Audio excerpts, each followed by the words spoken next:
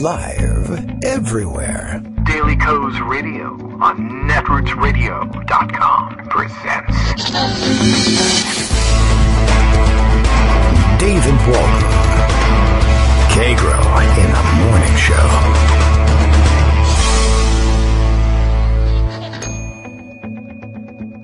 Now, here's David Waldman. Hey, good morning, everybody. How you doing? I've been struck by coronavirus. That's why I couldn't get the microphone to turn on.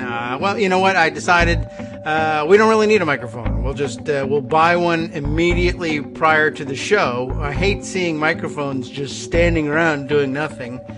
Yes, it is Thursday, February 27th, 2020. A great day for digesting the, I guess, sort of press conference that the president, sort of held yesterday to sort of discuss the coronavirus and government efforts to help slow its spread, as we'll be reminded later on by Greg Dworkin. That's all we can do. We can't guarantee anything, and we can't stop anything. I don't think it's capable of, I don't think any response really is capable of that. We'll find out why when we speak to Greg later on. And it was really a remarkable performance, of course.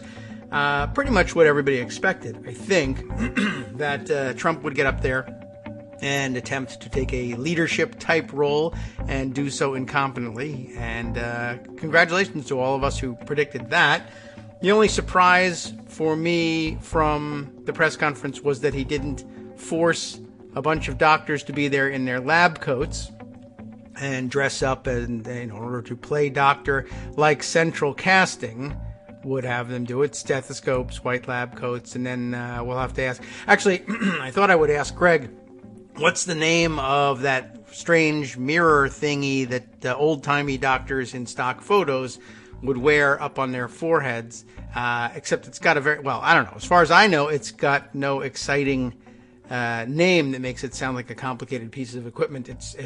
It's a mirror, and you wear it on your head, and it's a head mirror, which is amazing because I guess somewhere along the line they just lost their minds and named something medical, something that everybody would understand. I don't know whether that's the real name for it or not, but that's what came up when I searched. What is the name of that old-timey thing that doctors sort of wore on their heads and would put over their eyes when they were examining stuff? And the answer that Wikipedia came up with was head mirror, so that's it. Oh, look, and as I say it, Greg Dworkin sends me the note that, yeah, here's an article on it.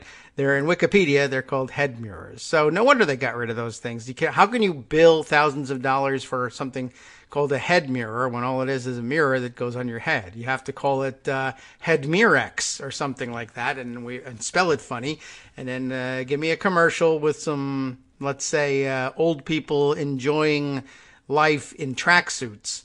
And then I'll buy it, and it costs several $1,000s. This is the way modern medicine ought to be practiced, of course. Greg just wanting to take care of people and keep them healthy, that's like dinosaur stuff. We don't do that anymore. All right. Well, as you know, lots to round up today.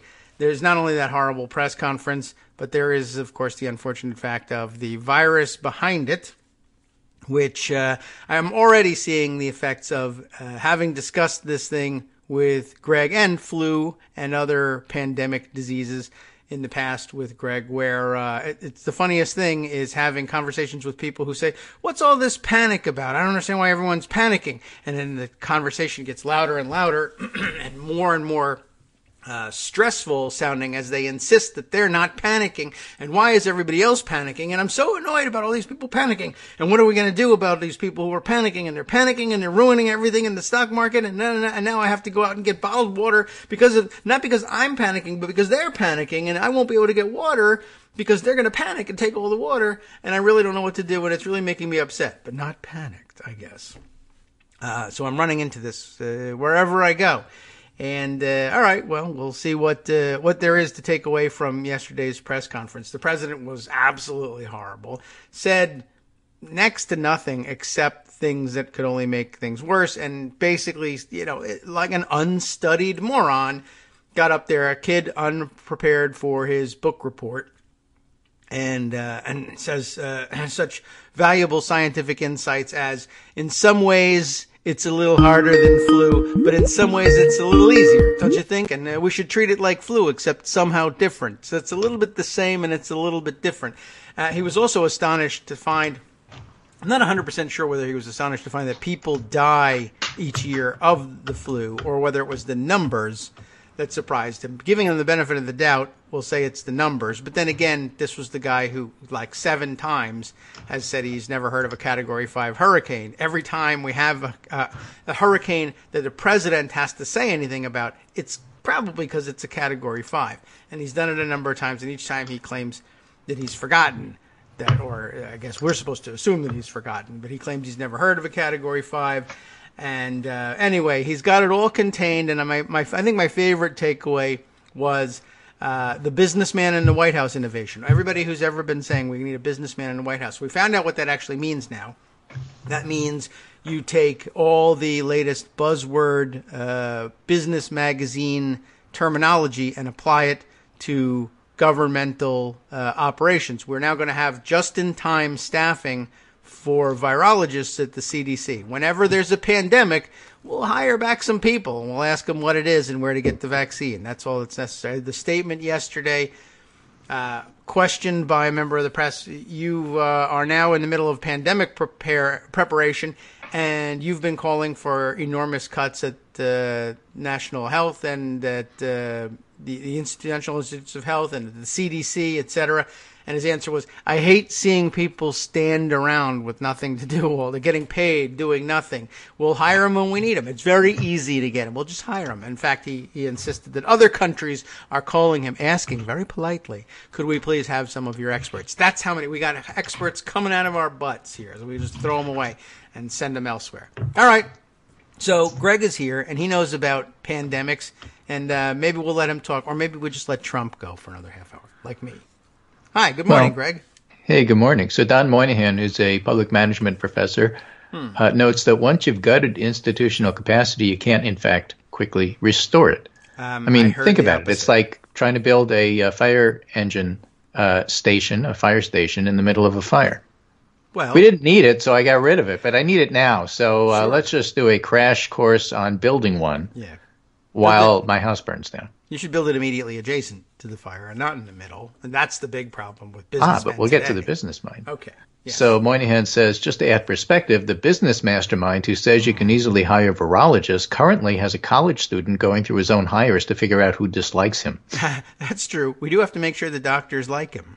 So, he's an expert on personnel. And this gets back to something that an old friend of mine, a venture capitalist, told me once. Which is that when you're looking from a business perspective at any entity, any enterprise, personnel are always a cost.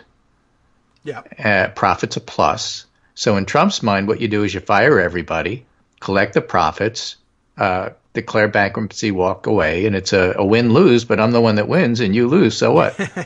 Well, right. That's his whole way of thinking about this. And so, of course, he fired everybody because they weren't doing anything. Right. But you don't close fire stations. Except, no, they were. Because there's no fire at the moment. Oh. Yes. Because when there is a fire, then you wind up with this. And that's exactly the situation that we're in. So I had a thread I put together this morning. Oh, good. I had 2 purposes of it. One is to look at how the media handled what Trump did, and the other is what he should have said. Oh, all right. Well. So we handled a part of what he should have said yesterday when we did our risk communication segment. Yes, right. So people will be familiar with this, and a few of the articles I sent you are from yesterday, but some are from today. So this is the New York Times. Trump has a problem as the coronavirus threatens the U.S., his credibility. Even his allies worry that Mr. Trump has undermined his ability to appear presidential in a moment of national emergency. Yes, that's true. And this is true. It's very true. It's extremely true. He couldn't get more true. Right? Right. I think that covers it all. But there's probably more. There is. So some outlets are trying to normalize him because that's what they do. But at least they still try to give you the facts. So this is a Washington Post. Trump downplays risk, places Pence in charge of coronavirus outbreaks. The president's positive message was at odds with statements by top members of his administration in recent days. In recent days, the one standing next to him at the time. It was a recent day. That's a recent day. Okay. Some will do it better than others. This is the Hill. Trump accuses Pelosi of trying to create a panic on coronavirus. That's what they took from this. He did. I think Speaker Pelosi is incompetent. Right. They thought the most important thing that happened from that conference was this. Well, they're the Hill. I mean, exactly. That's the and Hill so that tells you everything you need to know about who you should be following. Now, some will try to do the president's job for him. That's what Huffington Post did, how to prepare for a pandemic according to U.S. health officials. The new coronavirus, COVID-19, that's not the virus, that's a disease, but that's okay, is expected to grow into a pandemic. Here's what to do before it breaks and after. It's a great piece. It'll be in your link. We could read from it later. But, it basically tells this is what the president should have told you, so we'll do it. Okay. Yes. And for those who are interested, there are guides on what you can do. This is from the CDC. I think I sent it to you yesterday. It's from April 2017. Get your household ready for pandemic flu. I think the best communication masterstroke from this business genius would have been to pick up that little booklet. It's 8 by 11 with a shiny cover, and take a Sharpie and cross out pandemic flu and write in coronavirus with the Sharpie on TV so everybody could see it. That would have been great. And that would have been great. And he didn't, of course, because he's a jerk. But that's what he could have done to help communicate that this is relevant. And even though it's from 2017 and says pandemic flu, don't worry. The great president, who everybody's watching on TV, took out a Sharpie and fixed it. Right. Humorous, self-effacing even. Exactly. It had everything. Of course, he didn't do it. Reagan. So here's two terrific pieces, two of which I gave you yesterday. One was by Ian McKay, the virologist, about so you think we're about to be in a pandemic. And again, points out right now you're not exposed to all of this stuff, more or less, probably, for the most part. Good chance. Not exposed to anything. Yeah. At least this week. So if you're flying to the West Coast, don't worry about it, except for the flight attendant who had it and then got sick. But, except for that, you're good. And then this one is from The Atlantic by James Hamlin, who's actually an MD and a public health expert. You're likely to get the coronavirus. Most cases aren't life-threatening, which is also what makes the virus a historic challenge to contain. And so that gets me to what Trump should have said. We talked about this a bit yesterday. Ann Schuchat from CDC, who was standing next to him, the hostage, said it's not so much a question of if this will happen anymore, but rather more a question of when this will happen and how many people in the country will become infected. Dr. Schuchat, the CDC principal deputy director, told reporters Tuesday of the disease's spread in the U.S. She said it again. Trump stepped all over that message by denying it, which is why that press conference was so harmful. Okay, he didn't just not do anything. He actually contradicted the main message that CDC was trying to tell people. Yeah, well, you shouldn't try to tell it with the president. Well, he's your boss. You have no choice. Yeah. I mean, again, I remind you of the time, back in 2007, 2008, when I used to take trips to CDC headquarters in Atlanta, Georgia all the time to work on flu pandemic mitigation stuff. Yeah. And you walk in there, and George Bush and Dick Cheney's pictures are everywhere. Fox News is on in the Situation Room, and that's the only news channel. And, it's chilling. Yeah, I'm sure it is. I mean, he's probably not her boss now. She's probably been fired in between then and now for telling the truth. Well, she's a 30-year vet. I don't think she'll be fired. She's one of the real professional gems there. They can't afford to fire her right now. Next week, that's another story. Anyway, since spread is more likely than not, you need to know that containment is to slow but not stop spread. The purpose of containment is to buy us time. And so when virus appears in the country, that's not a failure. It's a call to action. So with the time containment that it gives us, you beef up your medical and first responder capabilities and use the money that Schumer's offering you. Trump stepped all over that and said, no, crazy. I can stop it. The wall will keep the virus out. Yes, and it's all about borders. And if this virus hits, we're going to just shut the country down. And it'll work because I told you it will work. As a matter of fact, there's only about 10 cases in the country and they're disappearing. They'll be gone. That's basically what he said. None of it is true. Oh. None of it. But that's what he said, which is why the markets didn't respond so well. And we know the markets didn't respond so well because he told us that it was the Democratic debate on Tuesday night that caused the markets to crash on Monday morning. But I think he did manage to say, but I think it was a little bit the coronavirus. A little bit. Yeah, maybe. Yeah, see, but saying stuff like that allows the media to normalize what he's saying, which is absurd. Okay. And they're terrible at it, and they really have to get their act together. And that's why they all need their mitigation strategies. Also, the thing that they didn't say that they should have said and told people is that most public health is administered at state and local level. CDC is just a guiding, coordinating agency. But your state and local health departments are the ones that are going to be giving guidance to you. They'll point back to CDC and say, look at them, this is what they're saying. But it's state and local people who are conveying it locally. I mean, that's what they do. That's their job. And that's okay. Yeah. They're the experts that we should be listening to, and not Trump. Trump should have kept his mouth shut and not talked about this at all. He changed it from a public health conference to a re-election rally. Yeah. Well, that's awful. He completely politicized the virus. That's terrible. Everything that you want to do in risk communication, he did wrong. And so you have morons like Steve Schmidt on MSNBC saying, what a brilliant tour de force.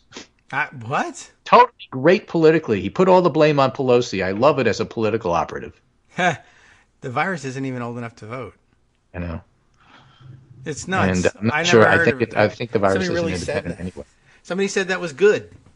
There was a good press conference just in any way that it was good. It wasn't even good as political. In no way. Okay. And then Brian Stelter from CNN points out the president was contradicted almost in real time by some of the government experts who flanked him as he stood in the White House press briefing room, which is true. So again, I say we don't wish a coronavirus pandemic to damage his presidency. We just wish we didn't have a damaged president in charge of coronavirus. That's it. He picks Mike Pence. What does Mike Pence know about this? Nothing. That's okay. Because truly, the purpose of a czar is to do the bureaucratic infighting. So if you pick a politician in that role, that's fine. That's not my beef. My beef is that Pence thinks that the best way to fight the virus is abstinence. And so, it's all going to go away. And he's the guy that was partially responsible for an HIV outbreak in Indiana because he didn't believe in needle exchange. Yeah, that's not the guy got a bad record. That you want in leading a public health issue. Nobody trusts him. Nobody trusts Trump. And in fact, I know that for sure because there's a poll out that says so. 60-some odd people trust the CDC, 10% trust Trump. That's across the board. That's not just Democrats. Yeah. So that is an example of why you don't look for politicians to take out your appendix, which is basically the equivalent of what's going on here. Yeah, even if they have head mirrors. Even if they have head mirrors. By the way, we don't use head mirrors anymore because they were for the old days when the light wasn't so good. So you take a regular old flashlight, try to look in somebody's ear, and you need that head mirror to concentrate the light so that you can get a good look. Now we have very powerful small handheld lights, so the head mirror has gone the way of the black bag and the house call. Yes, you just see them anymore. Black bag. All right, you get them in doctor costumes. Yeah, you get your doctor costume when you graduate. Sexy virologist. next Halloween. Okay. Well, yeah, it sucked. It was so it really did. I mean, I was furious when I was watching it. He's doing everything wrong. Yeah, well. And he's doing it deliberately, and he's doing it to prop himself up, to make himself look good. And even that was stupid because the best thing to do is say this could be really serious and then nothing happens and he takes credit. That's what you're supposed to do as a politician. What you're not supposed to do is say all is well or everything's fine if you want to use the current, little dog having a cup of coffee with the house on fire meme. Got it. You don't do that because that just makes you look even worse. And pretty much that's what happened.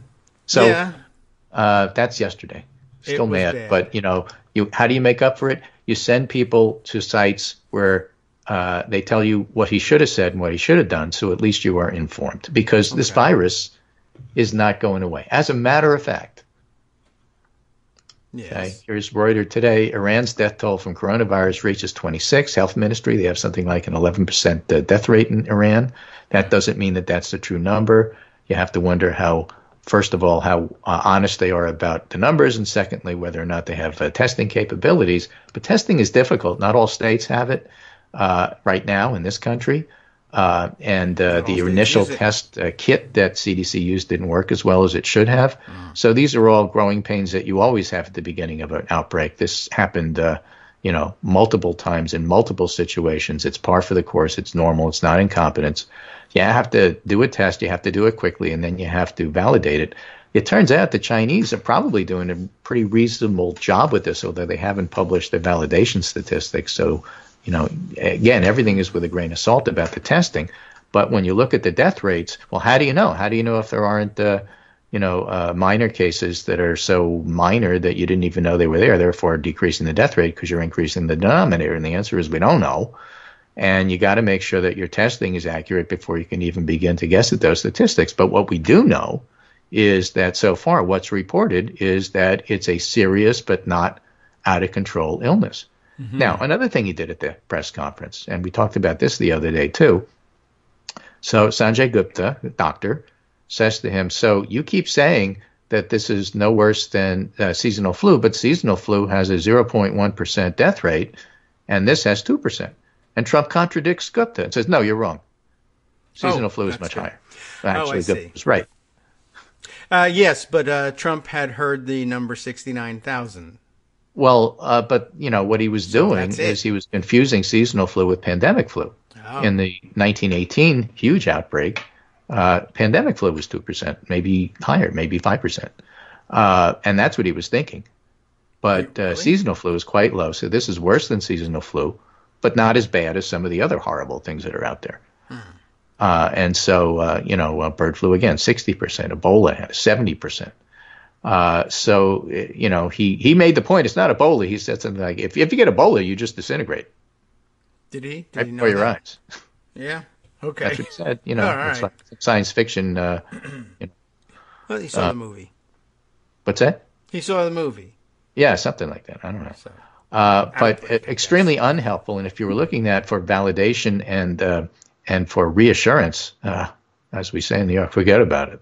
Yeah. I think I'll practice my talking to myself and drooling so everybody stays away from me on the bus. Well, it was kind of a train wreck. That's for sure. And the other point, I like the parallel point here of the media not quite knowing whether do we have a responsibility to help people find correct information? Exactly. Do we have a responsibility to distill this down? I mean, I think they still treat it like any other president where they would interview him and he might pause to think through his words or give a few ums and ahs and ahs, and they edit those out to make a more coherent statement. But that's because that the guy can make a coherent statement ordinarily, whereas this is just creating one out of whole cloth. Exactly, because they felt like they had to. Now, here's another aspect of it, again, which should be reported, and that's from National Journal. Mm-hmm. Coronavirus outbreak sparks drug supply chain concerns. The disease outbreak in China has increased worries about potential drug shortages, but experts say FDA has only a few options to address the problem. The market knows this, one of the reasons why it dropped. Yeah. Another thing. And by the way, pretty good proof that maybe just-in-time delivery for anything, pharmaceuticals, virologists, whatever, not necessarily all that well suited to pandemic situations. Right. Meanwhile, I'm looking at the markets here, and Dow set to drop 450 points, his worst week since the financial crisis continues. All right. So that was yesterday, February 26th. Today is February 27th. The market is still going to drop, I think, more like 100 points or so, 300 points, maybe. Let's see what it has. Can I find the futures? Futures. Dow down 437 points before the market opens in pre-market trading. So I don't think that the market was reassured by what Trump said yesterday. Why am I focusing on the market? Isn't that the least important thing in the world? That's the political side of this. Everything Trump did yesterday was to prop up the markets because the only thing he cares about is himself and getting reelected. All right. That's what the news reports should all add, because that's a fact. Yes, but they're afraid of being sued for reporting that fact, which is and then there'll be discovery, and then it'll look even more like a jerk. So fine, but that's what's going on. Wait for that. Yes, that's true. And he was asked about that even in the press conference, which was a little annoying that they didn't. I mean, what's the point in focusing on the virus? I guess when you're talking to the president, but News yesterday that the Trump campaign is suing the New York Times, I think, or was it the Washington Post? No, New York Times. New York Times. Okay, suing the New York Times article, which it's right. ridiculous, and it's like a Devin Nunes lawsuit. Nobody's going to take that seriously. Yes. All it will do is bolster New York Times subscriptions. So good work, Mr. Maybe. President. But the whole idea that he's not focused on public health is actually, I think, going to sink in. This is a Katrina moment, and I think it's going to sink in with the public regardless of how it's covered. All right. Because, people start thinking about, okay, well, how does it affect me? And then you get this completely different message from CDC and your local public health folks who will take guidance from CDC, not the president. And, it's then the markets, and you look at it, and then you see Trump's reaction. And this is not good for the country in terms of the virus, but it's also not good for the president in terms of politics. So he's very vulnerable. So that guy was wrong. It wasn't even whoever that guy was wrong. Yeah, the analyst who said that he had done such a great job with it politically. Oh, Steve Schmidt, yeah. Okay. Yeah, well, that appears to be wrong. All right. Meanwhile, I think the latest panicky sort of headlines are, let's see, I guess they're closing schools in Japan. I don't know. I thought I saw that it said they were getting ready to close schools for a month solid. And then, of course, news that there's a case unrelated to travel and with no... right. I mean, in other words, just when Trump was telling us everything was out of control, like 2 minutes after that, there's a case in Northern California that doesn't seem to have a point of origin. Yes. That means that it was spread in the U.S., if confirmed. And the docs at the hospital where he's at say, we can't figure out where he got it. That means he got it from the community. If he got it from the community, that means it's in the United States, and it's the beginning of, like, who did he get it from? Who did that person get exposed to? Chalkboard moment. And so that's where you start talking about that R0 thing and how many people does a single case infect over time, and the answer is a lot. Yeah, well, he was talking about infected countries as though we weren't one, but guess that's wrong. Be right back. Hi, everybody. It's me, David. Let's change things up from the old fundraising pitch for just a minute and talk instead about how you can be a part of our show. If you've got a smartphone or any other electronic recording device, why not sit down and record a segment for us? Read us an important article and give us your take. Read one of your own original essays, or even just give us your commentary on something you'd like to share that's important to you. Then send the file to me at kagrox@gmail.com, and I'll try and work it into the show. Short segments, a few minutes in length, are easiest to fit in. And of course, I can't always guarantee that I'll be able to play everything, but if you've ever shouted at your radio or TV about something you wish was being covered, here's your chance to change that. Make the show your own. Send your submissions to me at kagrox@gmail.com.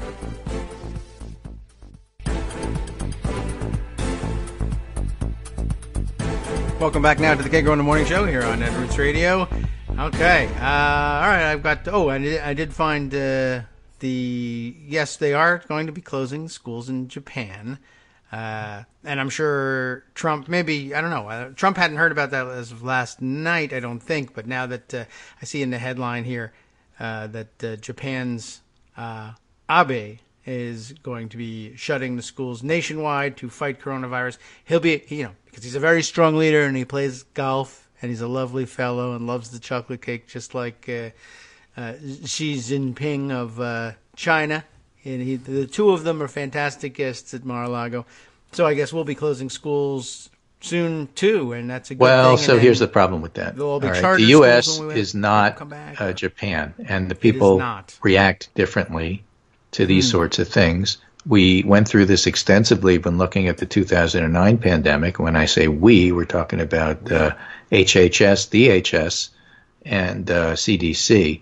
And the problem with school closure is then what do you do with the kids and what do you do with the parents? What? I don't know what you mean. Everybody should play golf. Okay, you close the schools and the kids are home. So now what? Go to Mar-a-Lago. Go to the mall where they can all get sick. I mean, what do you do with them? And if the parents have to stay home with the kids, let's say they're younger kids, let's say they're preschool or primary school age, then the parents are missing a day of work. And if they're missing a day of work, then it's a hardship for the family and at the same time bad for the economy. So chances are the parents will find some way not to miss work. So what do? You drop them all at a friend's house who will watch them all while you go to work, and it's basically the same thing as going to school. And so it's not terribly practical. Or, the older kids just go to the mall. So it's not a practical thing in disease prevention, because not only does it not prevent, but at the same time, you're hurting the economy, except not as bad as you think, because people won't listen. I mean, at every level, it's a failure. So That's why generally schools aren't closed. Yes. Now, Everybody should go local, on cruises remember, instead. all public health is local. So your school system may close, and the next one in the next county, if that's the way you do it, may not. If it's a state-run system, that is to say central, then it can close. But if it's a home rule kind of situation where it's your local school board or superintendent that decides whether to close the school and not the state, then you have spotty results all over the state. And again, a mess. It's not simple. So maybe Japan can do it by fiat, but not so easy to do in the United States. Like caucuses versus primaries. If the state Yeah, closes pretty the much. school, it's fine. If you make up your own rules, or you have to depend on how well trained the volunteers your are. trained volunteers do, maybe not so well. That's exactly right. Okay. And so, that's a big part of this. And so don't think that just declaring that we do this, why can't we just have the same measures that China did and stop it the way China did? Well, we don't know that China stopped it because we only know what they report, and that's not totally trustable. And even authoritarian countries like Iran are having tremendous difficulty stopping this virus from spreading. And so we don't know that those things work. And even if they did, it doesn't mean you can implement them here. Yes, well, true. And even if you tried, it might come out differently depending on who runs what place and who listens to who. Right. Okay. So that's the situation, just so you know. And if you feel worse about it today than you did yesterday, it's because Trump spoke. Yes. All right. Well, I'm sure he fixed it. Probably it'll be better today. He should just Bring that commandeer the Sharpie out. airwaves. And again, what does it mean? If he says there's only 10 cases, does that mean somebody at CDC is under political pressure to eliminate the other cases, to bring it down to what he said it was? Because that's the way the rest of the government works, because you have this kid firing everybody who doesn't do that. Right. I guess. I mean, yeah, I don't know how seriously. At every level, take it. This is exposing Trump for who he is and what he's doing in a way that is forcing the media to actually look at it. Okay. It's the only good thing that comes out of this. Yeah. If they learn a lesson, which, they've shown Well, the they're public's pretty going to take their resilient lesson against from it regardless of what they do. I mean, this is one of these things where you have no choice but to do it. And then the public sees what they see. You put them on TV, everybody watches, and then you go, okay, my God. Yeah. Well, I suppose at least he'll think he's done the job and he won't put himself on TV again for that. Maybe. But, we'll see. In any case, I'm not saying his numbers plunge. It's just that the numbers are already not good. This helps them not rise. And he's already got issues with re-election, although it'll still be close. We all know that. I mean, there's a Muhlenberg poll out of Pennsylvania. That's where Muhlenberg is. Muhlenberg College, are very good. And they basically have an even race between Biden and Trump or Bernie and Trump, the two leading people. Warren and Trump are tied. And so Pennsylvania is going to be a tough sell. Of course, there's other polls that show a much bigger lead in Pennsylvania. Wisconsin, we know, is going to be a tough sell.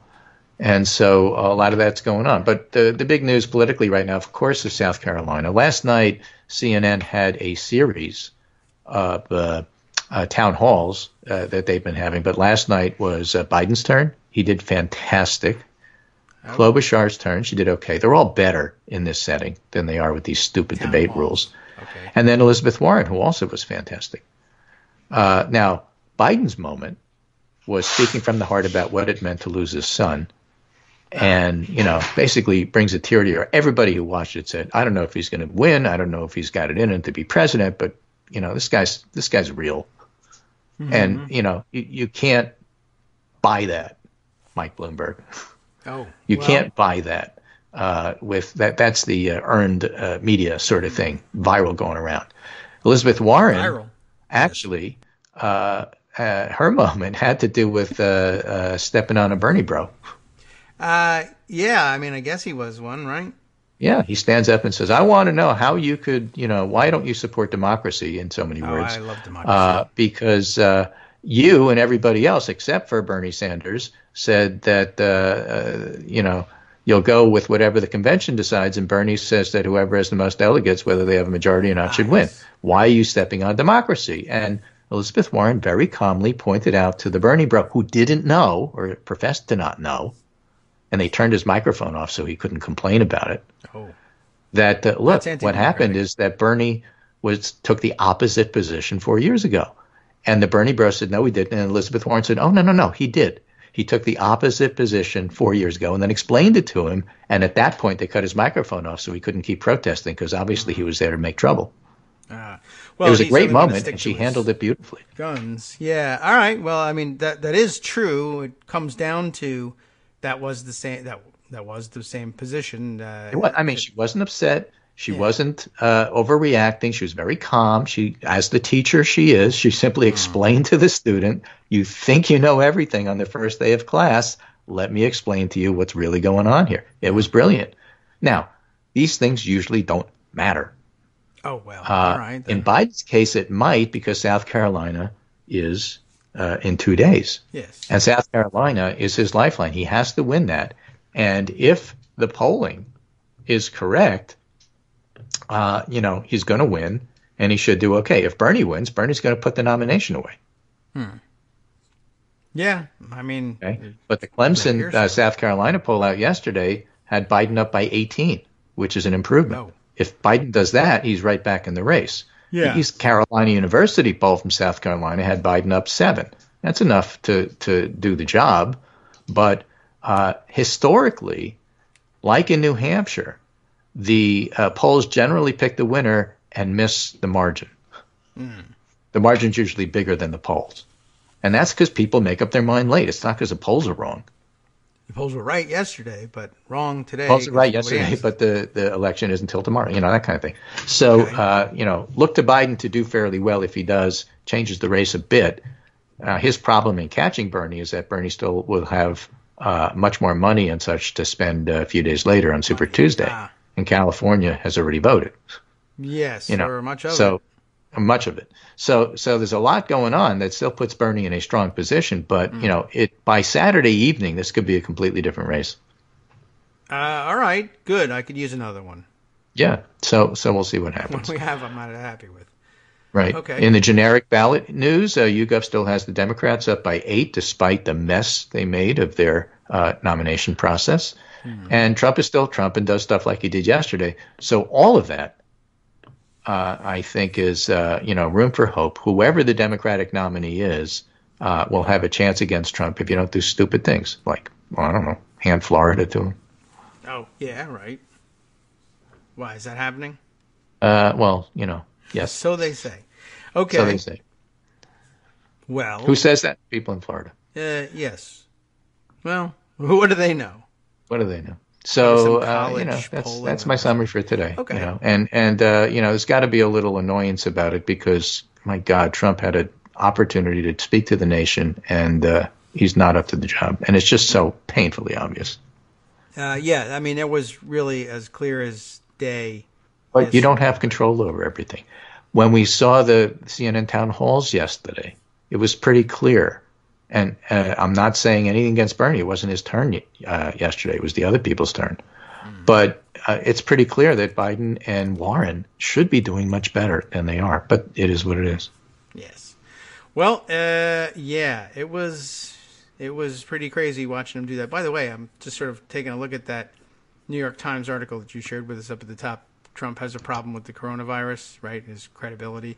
What is this photo that they use to illustrate it from? He's, I guess, coming out at a rally, but the lighting in this thing is really weird. Plus, he's coming from behind a black curtain that's been opened up, to parted and pulled aside, and there's this weird purplish underlighting to it. And it looks like he's coming out for a funeral.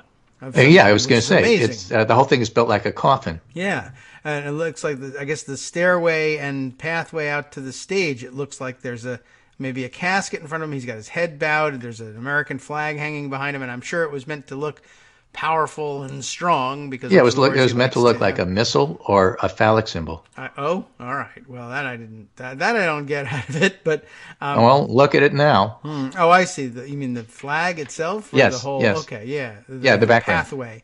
Yeah. But what I'm seeing makes it look like he's coming out for a state funeral of some kind, which is an amazing thing to have. Yeah, chosen for a coronavirus thing. But this isn't what the thing looked like yesterday. That's why they make them look so somber. I guess so. It was really crazy looking. I don't know. Random choice, I guess. But I don't know. Maybe they thought it was symbolic in some way. I can't. Well, from that article, for years, experts have warned that Mr. Trump has been squandering the credibility he could need in a moment of national emergency like a terrorist attack or a public health crisis. Mm-hmm. Now, as the coronavirus races across the globe and has begun to threaten the United States, Mr. Trump could face a moment of reckoning. Maintaining a calm and orderly response during an epidemic in which countless lives could be at stake requires the president be a reliable public messenger. Yeah. No. All right. Well, I say yeah. You blew it as we reviewed. I'm not going to review again. All right. Yeah, that's true. That's an excellent point that we've been warned all along that at some point he's going to need people to suspend their disbelief of him, and it can't be done under these circumstances. That is to say, 3 years in office plus an additional year of campaigning on complete nonsense, lies, ahistorical, ascientific, anti-facts. So, right. Now, again, 80% of confirmed cases are not severe. And that means you can have a lot of mild cases, and that makes it tough to detect. It makes it tough to stop. Mm-hmm. But that means 20% of confirmed cases are severe? I guess. That's a lot. Oh, well, sure. I don't know. Is it?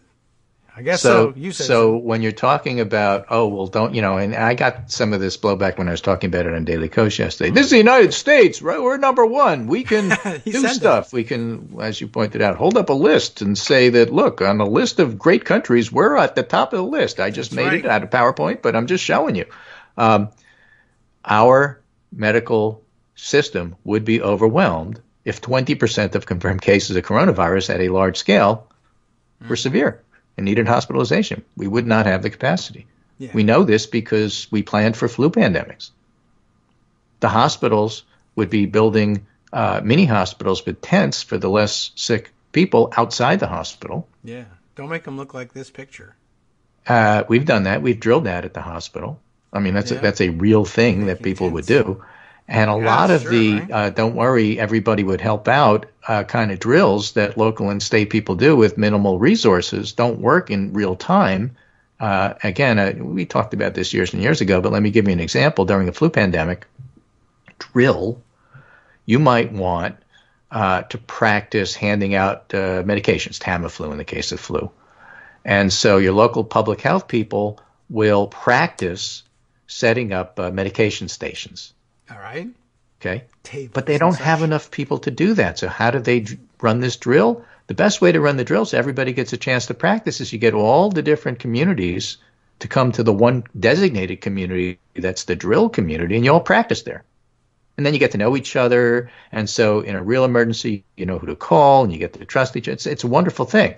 But that means you're using the personnel from the next town and the next town over in order to do this. What happens if the emergency hits all towns at the same time and you go to call your next town over? Let's help us out like you did in the drill. And they say, no, you come here and help us out.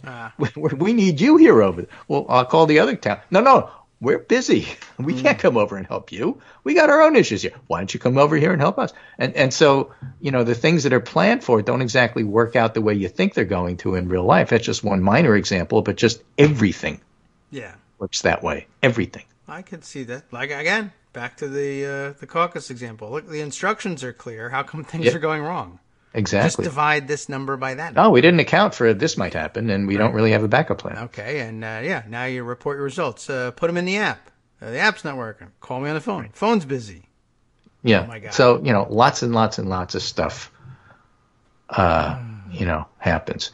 And again, sure, it's a wake-up call to increase our capacity and understand where pandemics come from and do better planning. All of that's true. All of that's been true for decades.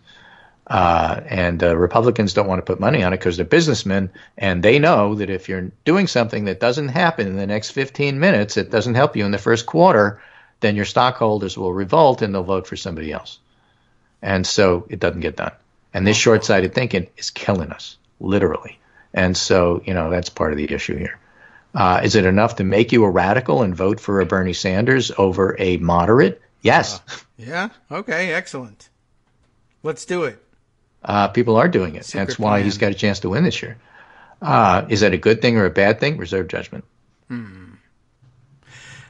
Yes. I would prefer myself to have people who know what's going on, who can plan for the future, who do this incrementally so that you're prepared this year, next year, and the year after, instead of trying to build a fire station during the fire. Now, who's the best person to do that? Well, it's like talking about electability. The person who can get it done is the person I want. Well, who is that person? Well, let's have an argument about it. If we agreed, then we could agree on why we lost in 2016, and we would agree as to who the best candidate is, and none of that's true, and so we don't agree. Fine. That's what primaries are for, and frankly, that's what elections are for. But, that's who I'm looking for. All right. Well, now we know. Now we know. Excellent. Does it work? Are we set? AP Norc has a poll out this morning. Election security and integrity worry Americans. A poll from AP Norc finds skepticism about the democratic process in the United States. I wonder why that could be. While a third of Americans say they have high confidence in an accurate count, another third are only moderately confident, and a remaining third say they have little confidence. That remaining third are either QAnon people or regular folks who watch the Iowa caucuses.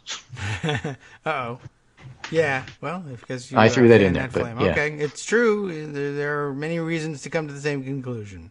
Who's to prevent Vlad Putin from interfering in the election? I don't know, said Reed Gibson, an independent voter in Missouri, referring to the Russian president, who U.S. intelligence agency said interfered in the 2016 election with a sophisticated operation to sow division and help elect Donald Trump, a Republican. And they're still engaged, says Chris Wray from the FBI. So is Mitch McConnell and everybody else doing something to reassure us? Of course not. No. They'll take the help if it helps them win. Screw them. Get out and vote. Don't give me this third-party crap.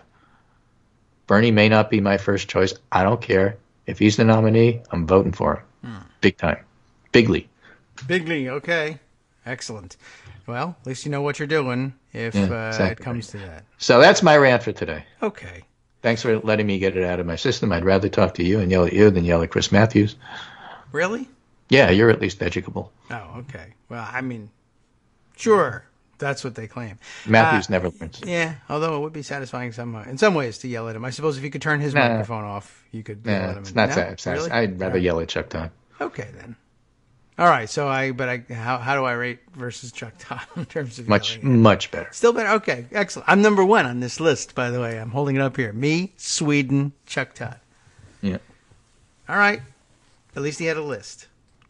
So what do you want to talk about? That's what I want to. Look, I don't know. I've got there's a number of fun things. What do you want to talk about with me? Well, I could tell you about. Did you know that we had mentioned Devin Nunes and his stupid lawsuits earlier because Trump is now filing one of those stupid lawsuits. But there's finally an ethics complaint filed on Capitol Hill against him, and wondering who's paying for all of his stupid lawsuits. I guess that's not the Federalist question. I guess so. Maybe who's that's paying for the answer. Federalist? I don't know. Nobody knows. Yeah. Probably With Putin. Trump, there's the imaginary billions of dollars, although it's actually the Trump campaign that's filing the suit against the New York Times. It's not Trump himself. That's the difference. But, yeah, someone has filed an ethics complaint saying he's filing hundreds of thousands of dollars worth of lawyers' times being used and filing all these lawsuits. Who's paying? And I guess we'll have an inquiry about that at some point. And in the House, of course, the Ethics Committee is evenly divided. So we'll see whether they end in stalemate or whether they push the investigation forward. They're divided. Half the committee thinks that Nunes is an idiot, and the other half thinks he's a crook. Yes, that's right.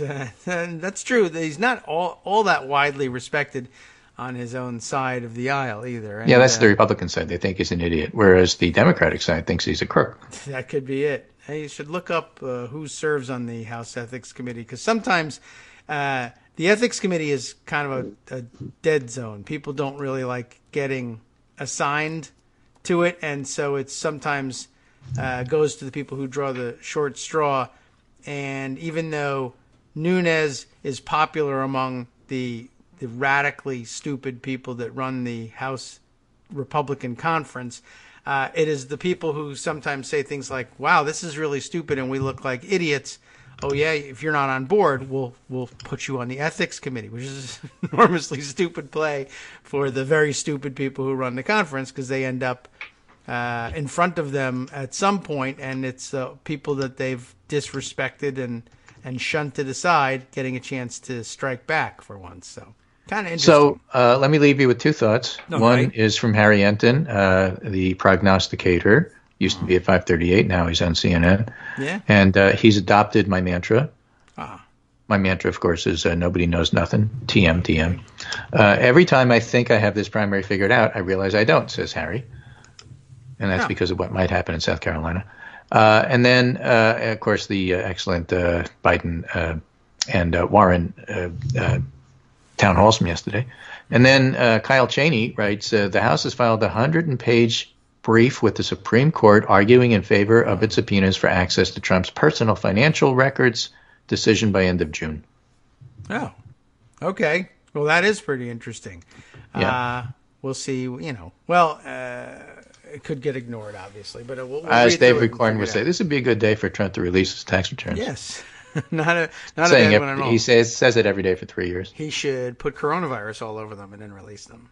No, then he wouldn't touch him.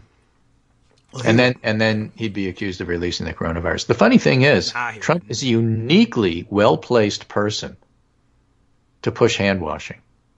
True. Not and only he is he did. president, he's a germaphobe. Yes, he So did in a make perfect reference. world, he'd be the perfect messenger to tell people to wash their hands, which is the single best thing that you can do.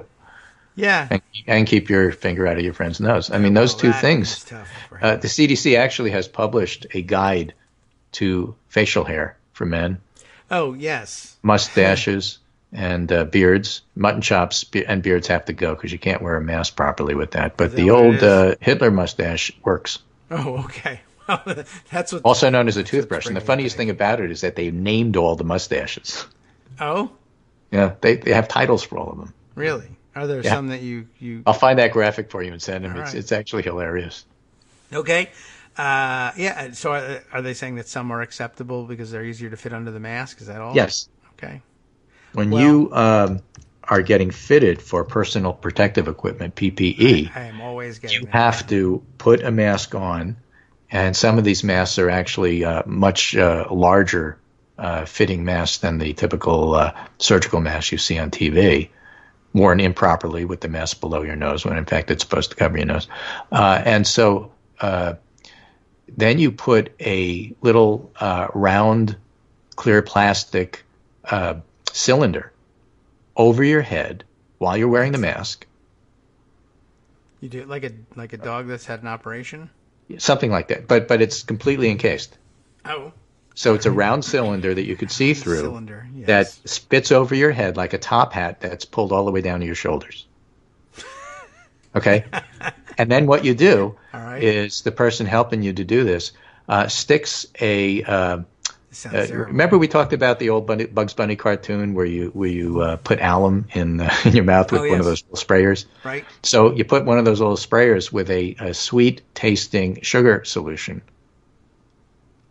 into the cone, into that cylinder, Yeah. And then you top run hat around that's until around you the get head, stung and you by spray bees. it, and then you, the person wearing the mask, inhales and sees if you can taste it. And if you can taste it, Okay. the mask failed. I see. So that's how you test whether your personal protective equipment fits. So you put, if you have a Where this beard was going. or a mustache and you want to know whether it's okay, you actually have to go through this process, and that tells you whether or not you got to shave, Okay. That's interesting. right? And I promise you, that's not what's going to happen with real people out there. No. Right. And that's why they're talking about what do you do? Yeah, no one's going to go through that process. Maybe we could increase the odds. Maybe we should use like taco tasting spray. Right. So I like found it the better. graphic, and I'm going to send it to you now just so you can have a good laugh. I see. And there it is.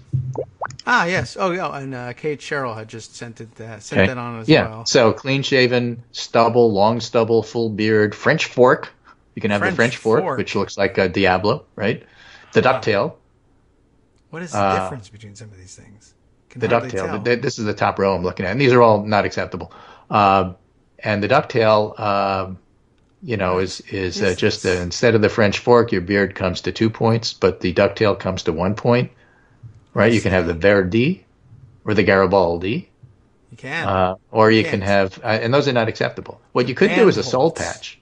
That works. Oh, okay. Great. That's okay. Or a goatee. But careful, chin hair may eventually cross the seal.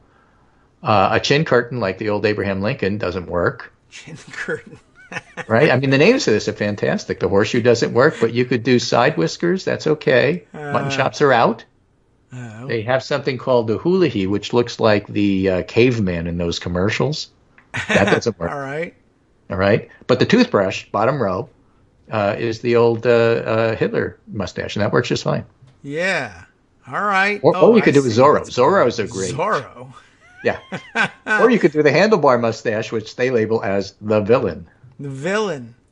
And it's, it right? depends. Fu Manchu doesn't work. I see. A dolly doesn't work because it's too long, Salvador Dali. But a pencil mustache. Wow. Or an old Groucho Marx, draw it in with, sort of black... Sharpie. You should Sharpie, that works fine. Okay. So, just so you know. So you have to think about these Zappa things. is okay. The Zappa. The Zappa's an interesting one. Walrus, that's on there. Walrus works. Bolton. So John Bolton's okay. Yeah. Dang. All right. Well, that's all. It's very weird, and it's very weird looking because they have the outline of the mask drawn in there too, and I couldn't tell what was going on. I'm like, these are chimpanzees with facial hair. Is what it looks like to me. Yeah. But, okay. That's very interesting. I can't believe they had to come up with names for those things. But, so if you want to look at a picture on radio, just that. Talk to David and I. We'll bring you something that you can't see that we are laughing over for 10 minutes. All right, down to 10. Thanks, Greg. I appreciate it. We'll talk to you on Monday when everyone will have the coronavirus.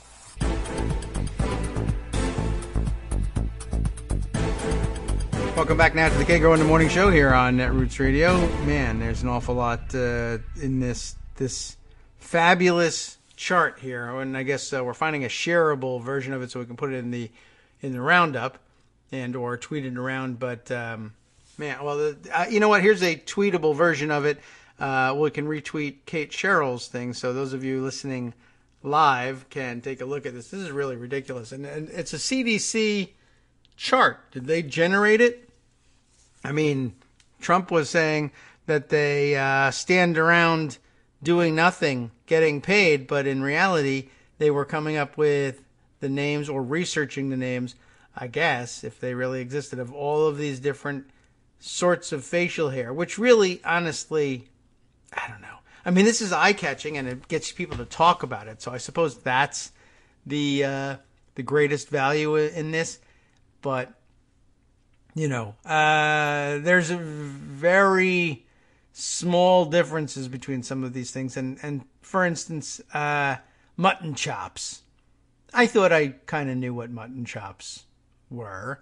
And as it turns out, I think the thing I'm thinking of when I think mutton chops is in fact what they have labeled, what is it? Hulihe? Is that right? It's hard to read the print on this screen here, but Hulihee, and I don't know what that is. That named after a person who had that? I'm not really sure, but I would have said that guy has mutton chops. What I didn't realize was that no, the guy to his right has mutton chops, but it's one to the left on our chart because we're looking at the chart. Zappa, that's clearly named after Frank Zappa, and I don't know that. But yeah, some of these things, it's difficult to even see whether or not there's really a serious difference. And the whole point is, look, if you have facial hair and you get one of those masks and you put the mask on and facial hair is sticking out from the mask somewhere, anywhere, really, then the answer is no, that facial hair is too big and it's not going to work with this mask because the facial hair is going to stick out and prop up the mask and germs can get in under the side and that's it. But they decided to go this route instead. And then somebody had to come up with a name on all these things. Well, I have, how many they got here? 1, 2, 3, 4, 5, 6, 7, 8, 9 across. And 1, 2, 3, 4 down. So what is that? 36 different styles of facial hair that they had to come up with and pretend that they were all distinct and that they each had to have a name. And, somewhere along the line they were like, well, I've got names for 29 of them. I'm 7 short. Can you help me out? What would be the name for this thing that is like mutton chops, but not mutton chops? I don't know. And how long does it take them to come up with something like that? Or maybe the answer is, I don't know. What the hell should we call it, Mr. Hullahy? And he says, hell if I know. I don't have that kind of facial hair. But we'll call it the Hullahy anyway. All right, time out. We'll go to Google and Hullahy. Is that right? Hullahy, and it says Hullahy beard is the first one that comes up. Here's the autocomplete from Google. Maybe this will give us some clues. Hullahy beard, Hullahy, which thanks for auto-completing that. I've already typed the whole thing in. That's really a great algorithm. Hullahy Palace Wedding, Hullahy facial hair, and Hullahy Palace concerts. I am curious about almost all of those things. If I just hit return there on Hullahy, let's see, I got, there's a place in Hawaii. Is it Hawaiian? Does it have nothing to do with anything? I don't know. All right, I'm going to go back. Let's see, the Hullahy, dang, got to do it all over again. This is really something. No other radio show would dare. All right, Hullahy beard. There's some pictures, and one of them is borrowed from the chart. The Hullahy is the imperial family's closest relation to the original Burnside or Franz Joseph styles. Unlike its relatives, its name derives from the Hawaiian palace of the same name rather than the 19th century aristocrat. I am boggled by this. All right. This is, what is this in? BespokeUnit.com. What are imperial beards and friendly mutton chops? I don't know. Let's see. So, again, the name is, unlike its relatives, the name derives from the Hawaiian palace of the same name rather than a 19th century aristocrat. So why? Were they vacationing in Hawaii? I don't really even understand. All right, this is a huge mystery and requires some investigation, but this can't possibly be the best use of our time. Now here's an example in this article, though, of somebody whose facial hair is not going to work out with the face mask. Do they even identify? Is that Kurt Russell wearing this ridiculous version of this beard? All right. And then there's friendly mutton chops. And are we talking about, is that the guy from Motorhead? Holy mackerel. What a set of photos they have in this. This is clearly a website not to be taken seriously. Here's the Hullahy, though, down at the end. And they have like 50. This is a hipster facial hair kind of a thing. So no wonder they're using the weirdo pictures, but really the weirdo face hair. On the way down here, there's the a la Swovarov. Wow, a la Swovarov imperial beard, which basically looks like a giant handlebar mustache that runs connected to the face, not pulled out from the face and grown from under the nose, but all the way to the ears. Like, I don't even know. Like as if you have both a combination iPod, earbuds, and mustache on your face. The Hullahy imperial beard down here is, let's see. Now does it tell us why it's named for a Hawaiian palace? No. But That's the part I really want to find out more about. But again, if I waste any more time on this, we're all going to go crazy. Yeah. And Mike Musson here commenting, by the way. Oh, yeah. And there's Greg is pointing at the bespoke unit article we're looking at, too. This is nuts. Mike Musson saying, I guess the Burns guy originated the name for sideburns. That's true, and that makes sense. And that's why I figured, like the Zappa, it's named for Frank Zappa. And now I'm just baffled by the Hullahy. Where did we get that from? There must be a Mr. Hullahy. No, it's a palace in Hawaii. So why did you choose that? I don't know. We needed 36 names. And we didn't even make them up. Maybe they used bespokeunit.com to come up. Where did they come up with the names? We don't know. It's a process. We got to trace the provenance of these things all the way back to make sure that they make sense. We don't want people putting on masks and risk. Is that right? Greg says the soul patch named for Gerald Soul. I don't even know if that's true. What does that mean? Who's that? Do I know him? Is this from one of your Marx Brothers movies again? This is crazy. I don't know. All right, we got to get off this subject. But honestly, hipsters and their beards. No. So no what? Serious no? Maybe there is a guy named Gerald Soul. I don't know. And now yes. This is worse. Okay. And now finally maybe. All right, let's get off of the beards thing. Look, shave if you're worried about it. That's all I can tell you about it. And, the death to ZZ Top, apparently, is except the one guy who doesn't have a beard whose name is Beard. So you tell me. Who's it all named after? Right. If you don't know what you're doing, then be careful with the beards. And if you don't know where the name of your beard came from, you're probably going to die. I guess that's the lesson I'm taking away from it. Now, there are many other stories out there. Some of them which have nothing to do with coronavirus, as far as I know. And why don't I grab onto a couple? One that was sort of interesting, coming from across the pond, as it were.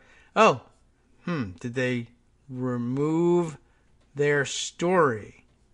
I don't know. The Scotsman.com had a story, and I still have it in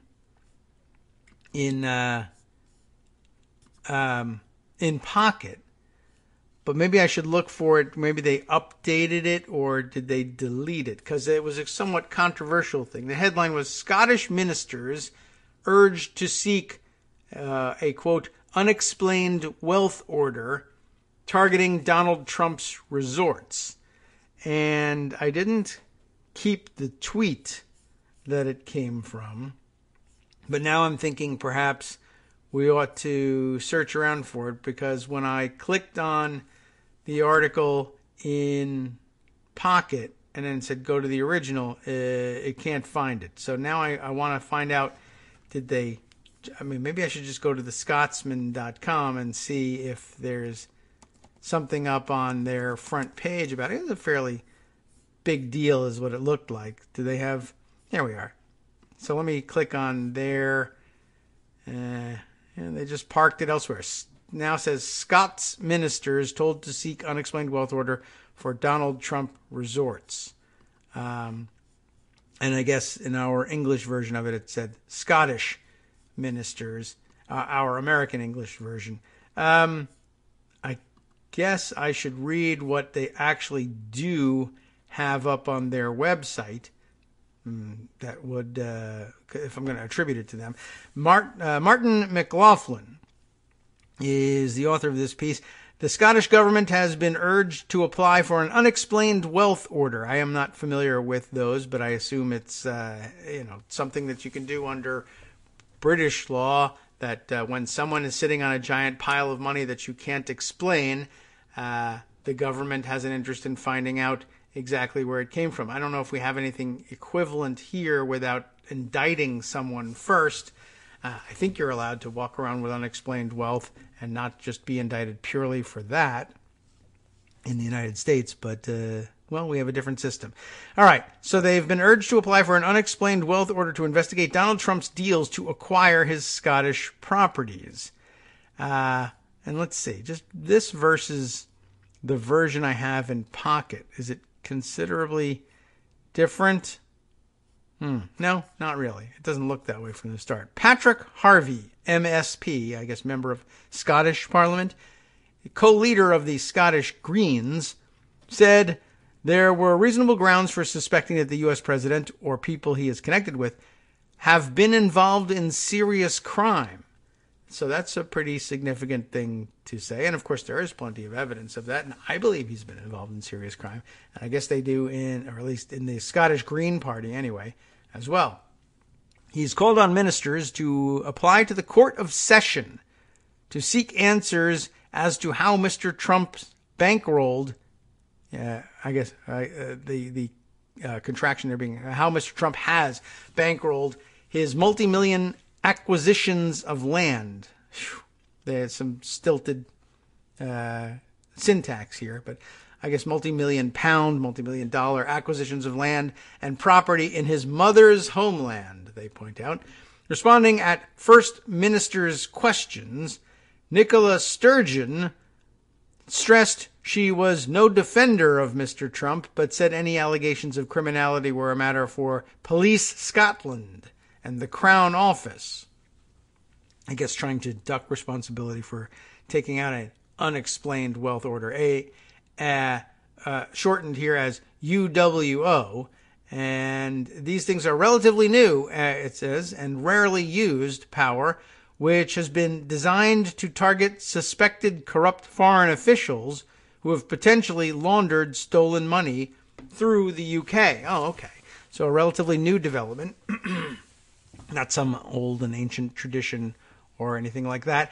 But I guess this would be an outgrowth of the effort we read about when we were trying to decipher what was going on with Burisma and what was really at the root of all the accusations of corruption from Burisma. We read that story about how the UK had dedicated itself, or had at least tried to dedicate its resources to trying to ferret out money that had been stolen by foreign officials and laundered through the UK. And that they were going to try and take this new responsibility seriously because London apparently is a big hub for this. And, a transparent society ought not to tolerate this. All right, so let's see. This mechanism, introduced in 2018, is an attempt to force the owners of assets to disclose their wealth. I'd like him to do that. If a suspected corrupt foreign official or their family cannot show a legitimate source for their riches, then authorities can apply to a court to seize the property. Ooh, this is excellent. Mr. Trump and the Trump Organization have always stressed that they did not require any outside financing for their Scottish resorts. George Sorial, the Trump Organization's former chief compliance counsel, told the Scotsman in 2008 that it had £1 billion, quote, sitting in the bank and ready to go for its inaugural Scottish course located in Aberdeenshire. How do they say that? Aberdeenshire? It's not Aberdeenshire, I'm sure, but Aberdeenshire? What do they say in Scotland or elsewhere? Aberdeenshire. Anyway, too many syllables to make that work properly for me. Scotland on Sunday. That is a publication, I assume, or a television show. I don't know. Scotland, but it's italicized. Scotland on Sunday later revealed how the same year, Mr. Trump asked the Bank of Scotland, you should ask a different bank if you want to make this work. He tells the Scotsman, we've got the money ready to go. It's sitting in the bank. Then he asks the Bank of Scotland for a 15-year mortgage worth £23 million and a £15 million construction loan as part of his efforts to establish a, quote, landmark hotel at St. Andrews in Fife, the home of golf. The bank refused, and Mr. Trump's plans were never realized. Mr. Harvey, an avowed critic of Mr. Trump and his administration, said that an UWO was designed precisely for these kinds of situations, and they really are, except they were sort of thinking more along the lines of Eastern European oligarchs with whom they're not aligned, and there would be no question of endangering the special relationship with the United States.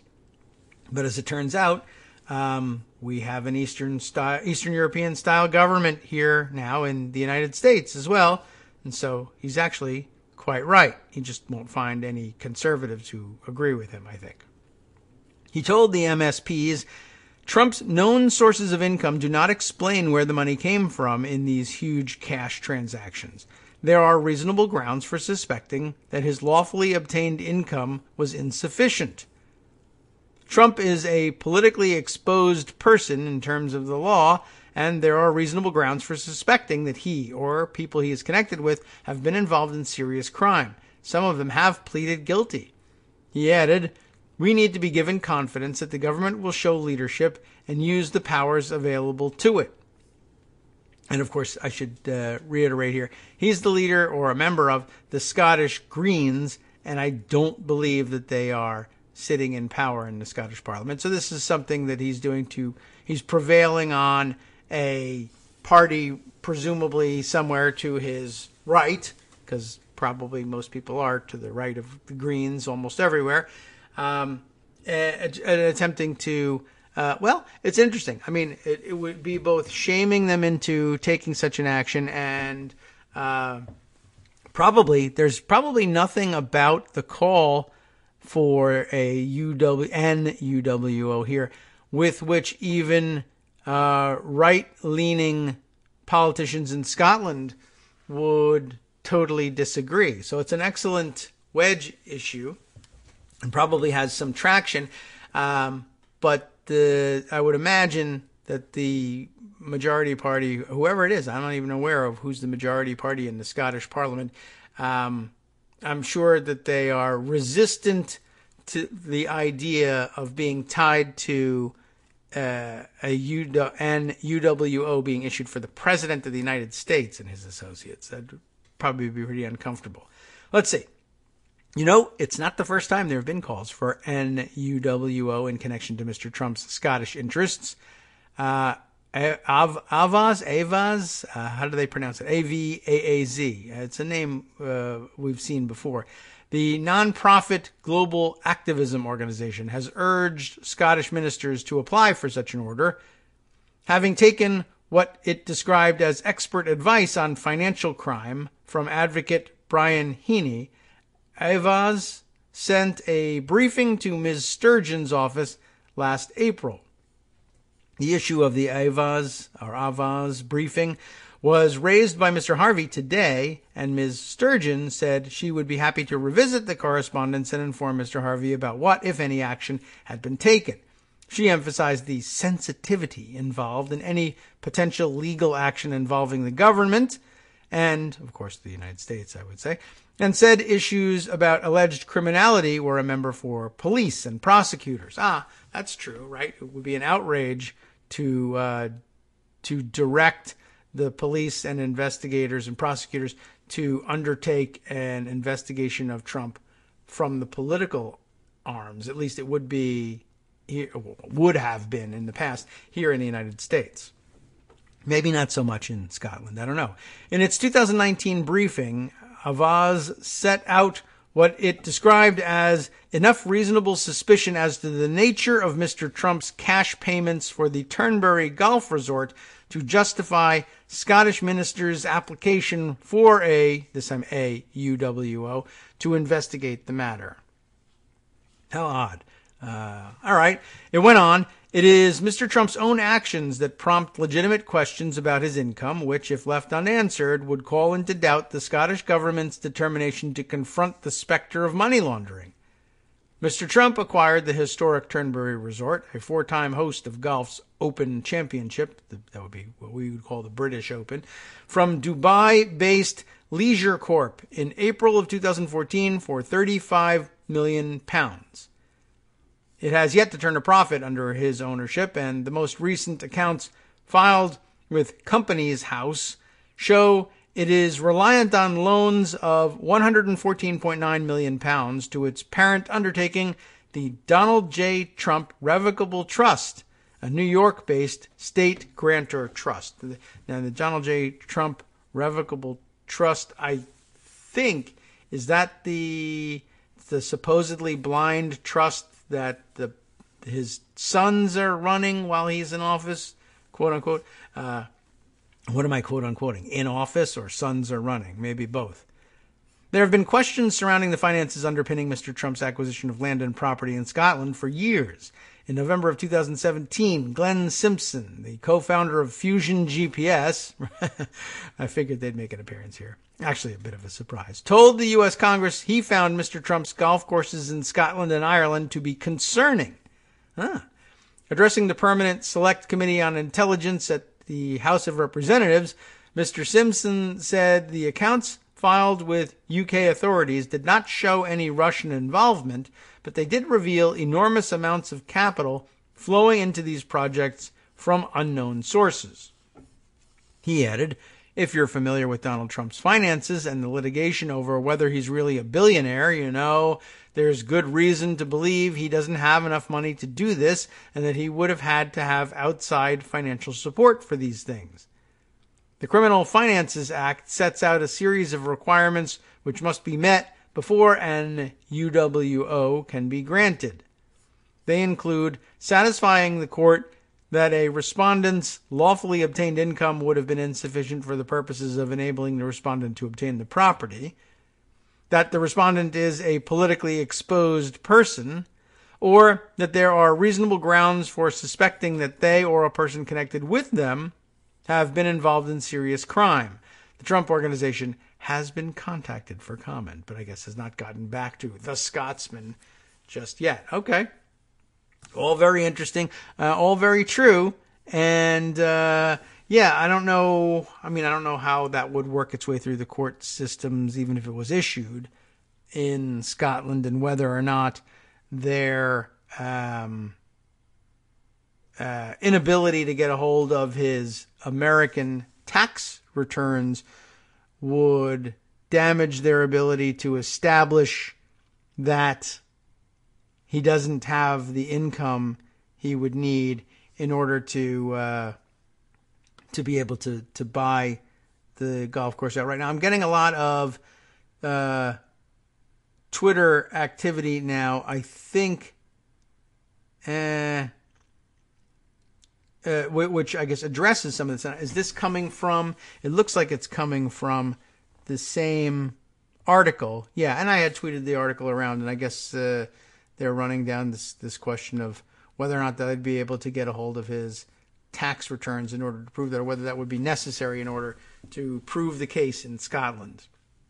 Good question. Certainly no expert or even a novice in Scottish law, so I don't think I'm getting anywhere with that one. All right, let's see. Let's put that article away, and we got our break coming up here. Not much room on this side of it to get through anything particularly lengthy. But let me add this thing. I think we can just squeeze this in. I mentioned the other day, and we've had mention in today's show about the personnel issues in the Trump administration, and particularly the college kid still in college that they've hired to help screen federal job applicants for anti-Trump bias, I guess. But we were also talking the other day about the kick that Trump is on rehiring people who had left the administration or been fired from the administration, either under a cloud or in disgrace or God knows what. And Trump being, I guess, emboldened to rehire them, which also manifested itself in a willingness to consider re-nominating people who had been nominated for positions in the federal government before but ended up withdrawing as unconfirmable for various reasons, that Trump is thinking about renominating. And we have another case of it here. CNN reporting the other day that Trump is again considering Texas Congressman, what's his name, John Ratcliffe, as a permanent DNI to, I guess, replace Grinnell, who's there in the acting capacity. But he's Ratcliffe was nominated, or his name was floated for the nomination briefly at some point, last year or the year before, but he ended up being withdrawn because there was some serious accusations that he had inflated his resume with respect to his counterintelligence, I guess, and anti-terrorism work at some point. But I guess Trump figures he can have whoever he wants now, and he'll go back and nominate people that were essentially, preliminarily rejected by the Senate last time and force them through this time. Hi, it's me, David Waldman, your host for Kagro in the Morning, and I've learned that I either need to update these announcements more often or stop saying that the announcements are brand new.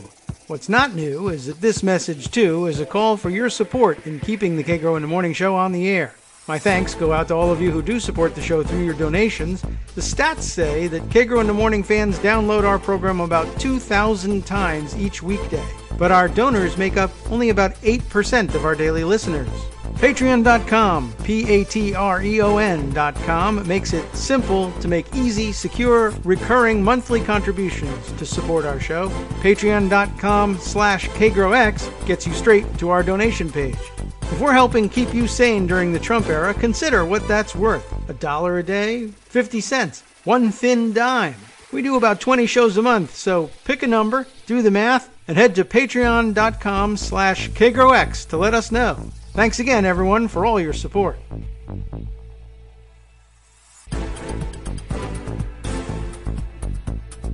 Welcome back now to the Kagro in the Morning Show here on Networks Radio. All right, let's see. How do we proceed on? Once again, a million things that we should be getting to, and instead we spent all that time on the different kinds of beards because we're distractible that way. But I left off just mentioning the CNN article. Maybe just read a little bit in here to make sure we got the story right here. Trump, it says here, is revisiting the idea of nominating Texas Representative John Ratcliffe to be the next director of national intelligence, two sources told CNN. Ratcliffe withdrew his name from consideration for the same job last year amid bipartisan concerns about his qualifications, but the president now appears open to the idea of tapping him for the DNI job a second time. Trump has spoken with Ratcliffe and another candidate, U.S. Ambassador to the Netherlands, Pete Hoekstra, about the DNI job in recent days. Or what do they say? Hoekstra? Is that right? Multiple sources have said. These have been preliminary discussions, and Trump could speak with additional potential nominees in the coming days. During these initial conversations, however, Trump has attempted to assess how loyal potential nominees would be to him should they be nominated and confirmed for the job, two sources said. Trump is looking for a pick who would back his mandate, explained one of the sources. See, that's the way they're getting out of the actual language that he probably used, that they just hinted at here, and which really should have ground the whole thing to a stop. Trump, there was a time in the Trump presidency when everybody was shocked by the blatant demand for loyalty that he was making from what should be nonpartisan federal officials, and when he demanded it of then FBI Director James Comey, everyone thought it was a major scandal. But now I guess we're we've built up an immunity to it, and we don't even notice this anymore. But, and of course then when people were making a stink about it, he denied that he demanded loyalty from Comey, and Comey was pretty clear about the fact that he did. And then it was a he said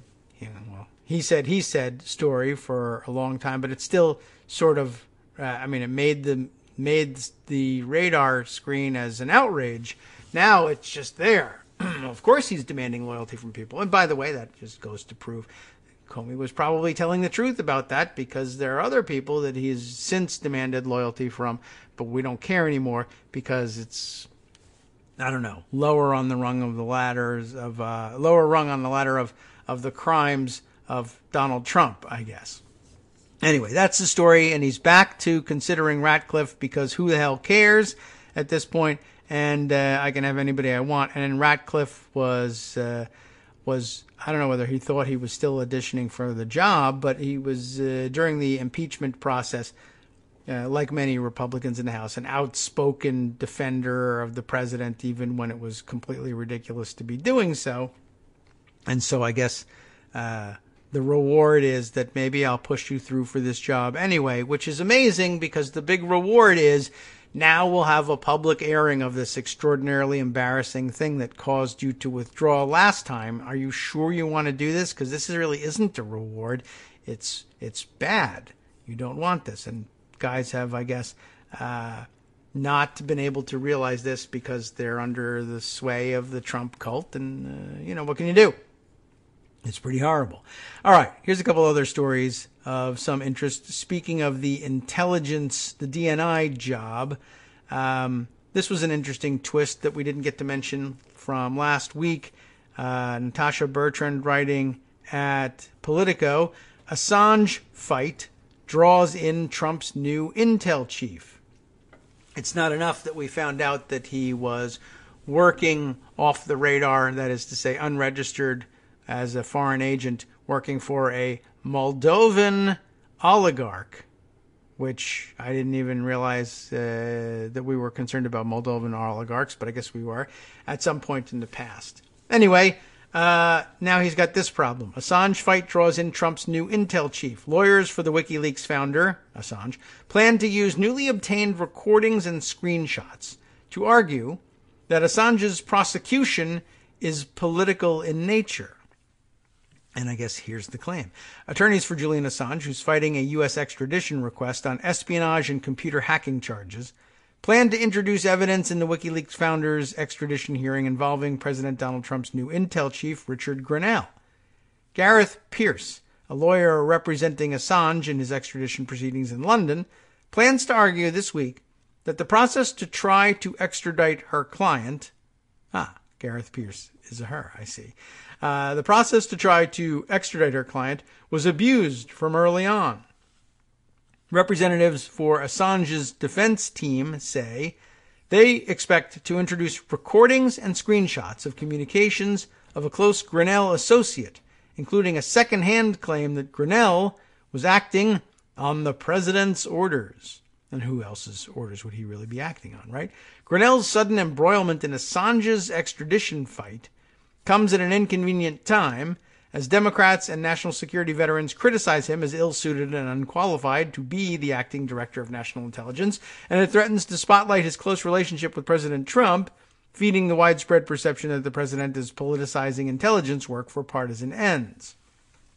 At the heart of the Assange team's argument is an ABC News report from last April alleging that while serving as Trump's ambassador to Germany, Grenell told Assange's Ecuadorian hosts that the U.S. government would not pursue the death penalty for Assange. Is that on the table? Was, I guess. If Ecuador allowed British officials to enter its embassy in London and arrest him. Assange's legal team will claim that Grenell's role was more extensive than previously known and that it corrupted the extradition process early on. The suggestion will be that the U.S. was so desperate to get Assange in its custody that American officials, via Grenell, agreed in advance to take a particular sentence off the table before even allowing a trial and sentencing to play out. That is rather interesting. I didn't anticipate that being the case. Okay. How interesting is that? The WikiLeaks founders' attorneys are also expected to present evidence that they believe shows Trump explicitly tasked Grenell with making the offer, thereby politicizing the process. I guess they don't love WikiLeaks that much over at the Trump DOJ these days. All right. They believe Trump explicitly tasked Grenell with making the offer, thereby politicizing the process. So, I mean, maybe he thought he was doing him a favor of some sort. It's like, well, take the death penalty. I mean, and why would he even be thinking about the death penalty if we love WikiLeaks? And does that really qualify as loving WikiLeaks to say, well, we won't execute your founder? That's kind of a a little bit of a tough love sort of a thing, I guess. Let's see. The WikiLeaks founders' attorneys are also expected to present evidence that they believe shows Trump explicitly tasked Grinnell with making the offer, thereby politicizing the process. One of Assange's lawyers, Edward Fitzgerald, hinted at this argument in his opening statement on Monday. This would have been, I guess, a week or two ago here, when he said that Assange's prosecution was not motivated by genuine concerns for criminal justice, but politics.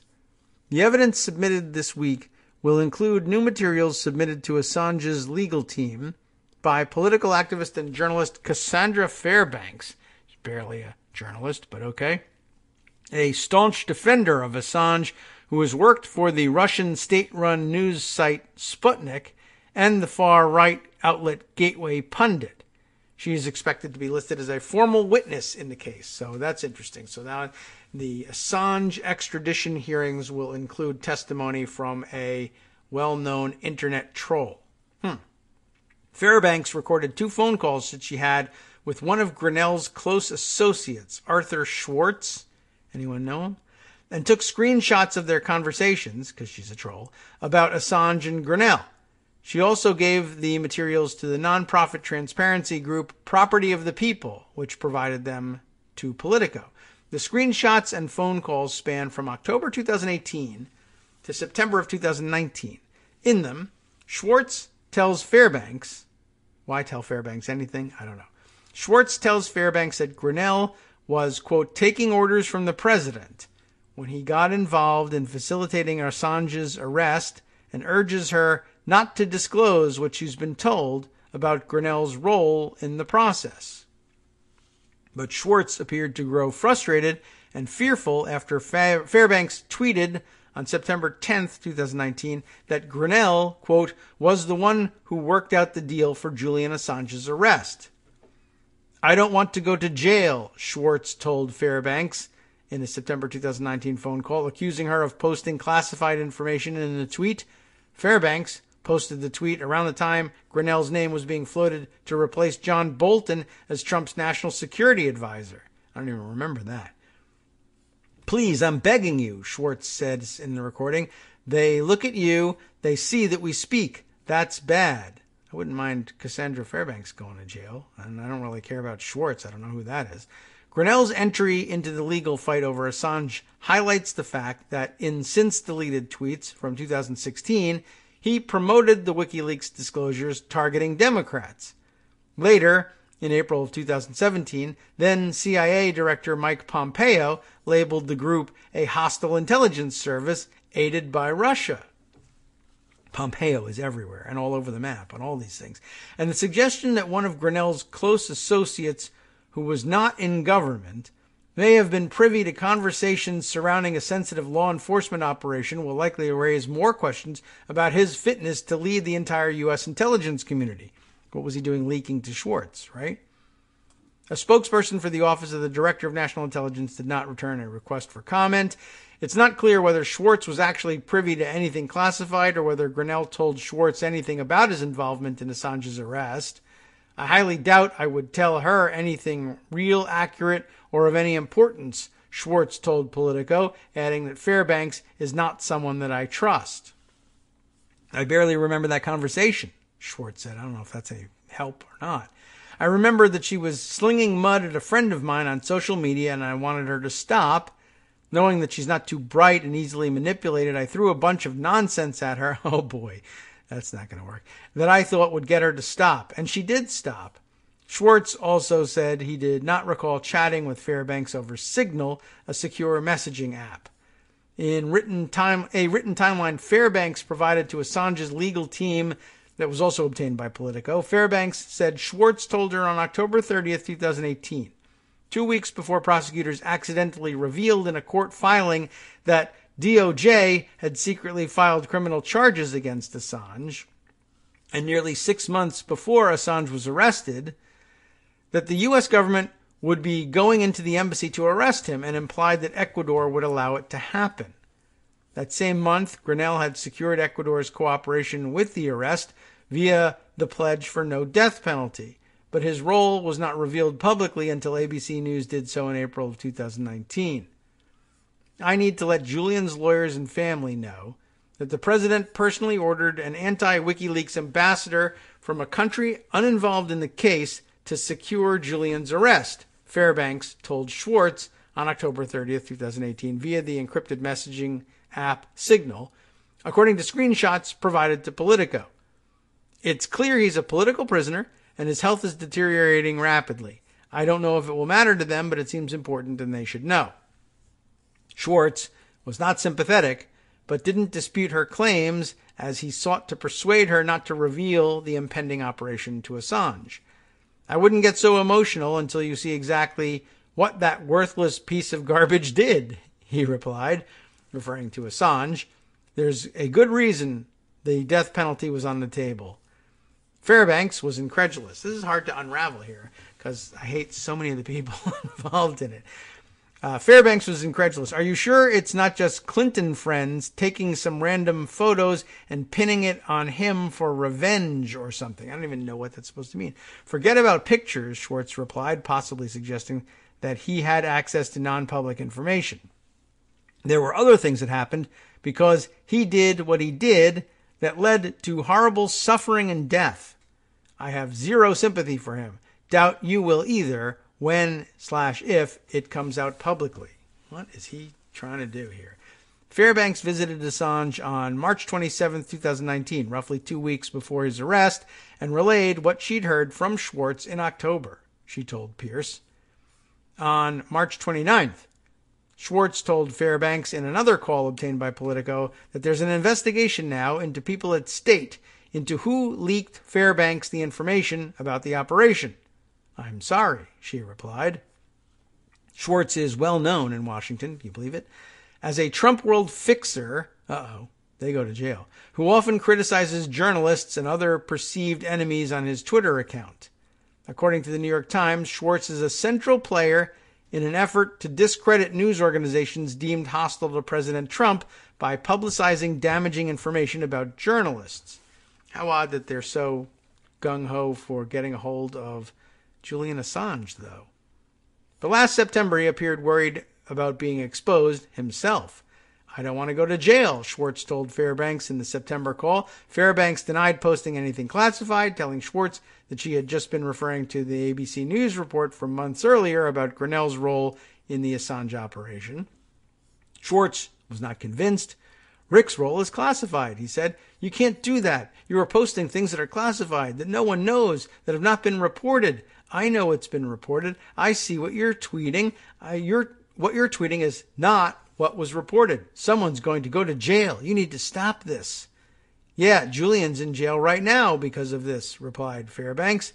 I don't want to go to jail, Schwartz retorted. Sounds like that's happening. All right, well, I'll delete my tweet only because you're saying you'll get in trouble, Fairbanks said. I don't want to go to jail, Schwartz repeated. Please, I'm begging you. They look at you, they see that we speak. That's bad. We've already heard about this one, right?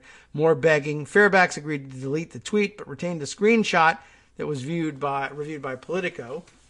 The materials will be introduced as soon as Wednesday, according to a person with direct knowledge in legal strategy, and are just one piece of the argument that the U.S. criminal charges and extradition request for Assange stemmed from a political operative to get him at all costs. A political imperative to get him at all costs rather than a good faith legal process. I am sort of confused still as to why Trump would direct an effort to get Assange at all costs after all of the help he said WikiLeaks gave him in the election. And I mean, maybe it's just a matter of, well, he can connect it to me. We said that we didn't involve ourselves with the Russians. The WikiLeaks people said that they played their part in denying that Russia was the source of the hacked DNC emails, which I don't think that they're denying that the Trump campaign got those emails from WikiLeaks. But I suppose if WikiLeaks, if under pressure and on trial in the United States, they feared that Assange might change his story and break down and say, yes, we got them from Russia, and yes, we knew that we were getting them from Russia, and yes, so did the Trump campaign know that we were getting them from Russia, and they're lying if they say otherwise, then they would want him either first executed or in jail, where they could at least say, you can't believe what he has to say. He's a convicted felon. I suppose that's a good explanation for how this happens. Let's get back to this here. Another big piece of that argument was presented by Assange's legal team last week when they submitted a statement from one of WikiLeaks' lawyers claiming that Assange had been offered a pardon on Trump's behalf by California's then Congressman Dana Rohrabacher. I guess he's got some interesting methods of, trying to silence Assange. We could execute you. That's one option. We could put you in prison and just say you're lying about us because you're a convicted felon. Or we could pardon you and hope that you would feel like you owed us and therefore not reveal the truth about these things. This is a wild range of ideas they came up with here. Assange would be pardoned, Rohrabacher allegedly claimed, if he would provide evidence that Russia was not WikiLeaks' source for the hacked DNC documents that the organization released in 2016. Rohrabacher acknowledged meeting with Assange, but said only that he promised to ask Trump to pardon the WikiLeaks founder if he could provide me information and evidence about who actually gave him the DNC emails. At no time did I offer a deal made by the president, nor did I say I was representing the president, Rohrabacher said in a statement. Ryan Shapiro, the executive director of Property of the People, said he wanted to release the Fairbanks materials now because they raised concerns about Grinnell's judgment. The Trump regime is consolidating power, and the nation's new top spy is a former Fox News contributor and far-right public relations flack who appears to have leaked classified information to a Trump family political fixer who subsequently shared it with a prominent alt-right blogger, Shapiro said. Americans must confront the Trump regime's ongoing seizure of power or suffer the United States' descent into genuine authoritarianism. Yeah, it's a problem, certainly, but it's weird that he's, I see what they're getting at there, but making common cause with Cassandra Fairbanks on anything is probably a recipe for trouble. But, I don't know. That's just kind of odd to have to try and unravel. It doesn't look to be breaking into the public consciousness in any widespread way such that it would stand. And I guess now with Trump thinking about other people to take on the job, maybe, allegedly, as DNI on a permanent basis, maybe it becomes irrelevant. But I don't know. I think he's probably planning to just let Grinnell ride out the rest of the Trump administration, if he can, as acting director. Okay. Well, moving on from there, there's a couple of other interesting developments. The one I think we possibly have some time for here. Let's see. Oh, and I can provide to you, by the way, also some of the other articles, for instance, on Grinnell's prior relationship with the Moldovan oligarch. I have this piece here from when? The 21st. Also from TPM. Trump's new spy chief used to work for a foreign politician in the U.S. accused of corruption. I think we made some mention of this the other day, but I'll bring that article back out. And by the way, just enter the name on the record here. In 2016, Grinnell wrote several articles defending the oligarch, a Moldovan politician named Vladimir Plahotniuc, I guess is my best stab at that last name, but did not disclose that he was being paid, according to records and interviews. Grinnell also did not register under the Foreign Agents Registration Act, which generally requires people to disclose work in the U.S. on behalf of foreign politicians. So that will cause another problem for him. But again, he doesn't have to come before the Senate for confirmation in this capacity anyway. So very little information likely to emerge between then and now. Now, on another front, in case you were wondering what was going on here, the answer is not very much. The Hill reporting on February 24th. House panel says key witness isn't cooperating. Can you believe it? In probe into Yovanovitch surveillance. John Bowden writes for The Hill. The House Foreign Affairs Committee said way back then on whatever the Monday corresponding to 2/24 would have been, that a GOP congressional candidate who claimed to have the former U.S. ambassador to Ukraine under surveillance, remember him, Robert Hyde, is not cooperating with the committee's requests for information. How odd. Messages obtained by NBC News between the committee and Robert Hyde, a pro-Trump candidate for Congress in Connecticut, Greg's district, in fact, detail the committee's displeasure with Hyde's assertion in interviews that he had fully cooperated with the committee and claimed that significant gaps existed in records he provided to the committee. Hyde's connections with Lev Parnas and other associates of Rudy Giuliani, the president's lawyer and chief operative involved in his efforts to dig up dirt on his political opponents in Ukraine, were key to the now shuttered impeachment inquiry targeting President Trump. Is it now shuttered entirely? I mean, for all intents and purposes, I guess that it is, but Democrats in the House should be protesting that it is not, but that's another subject. They're simply not doing what they need to be doing in order to make any serious efforts at containing the president at this stage. I think they're pretty much giving up and just saying, we'll do it at the ballot box.